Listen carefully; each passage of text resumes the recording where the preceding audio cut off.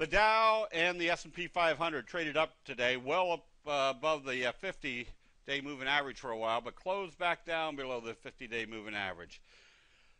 Traded positive, but gave up most of its gains. Stochastics flattening out. Whereas we still have the opportunity that if it starts failing here, the 200 is way down here someplace, that they could start selling this off aggressively. And as long as we're kind of in this trading range, we may at best, until they can close it up above the 50 and break out through this level, we could be trading in a sideways mode. Now, obviously that would not be unusual for the summertime. But right now, we're staying long, but we're very tentative as far as staying long. We might want to reverse those positions. The NASDAQ has been showing stronger signs with gap ups here. Stochastics coming up. But it still was also having a little bit of failure or a little bit of trouble getting up above this level.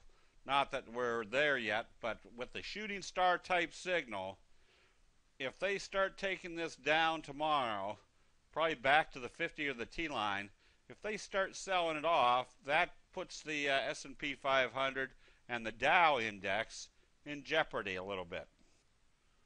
For example, if they started selling off and after a kind of a shooting star failure at the 50, again, this shows us the bulls were in control and then the bears took control doing a little shooting star. Even though we're not in the overbought condition, it's kind of giving us an indication of what's going on in investor sentiment.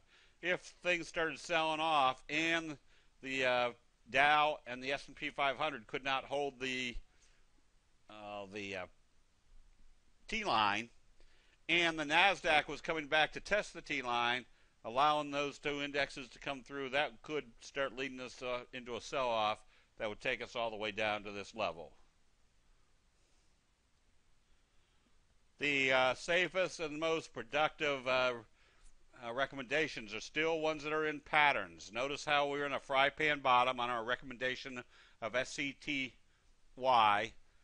Did a morning star signal right here on the 50-day moving average at the same level it bottomed out before with indecisive trading, the dojis. So we have a double bottom, fry pan bottom, and a close above the T-line, and we're breaking out through this little resistance level.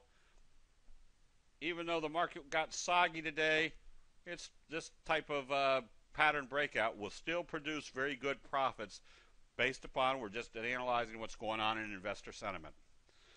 That'll be it. We'll see you in the chat rooms.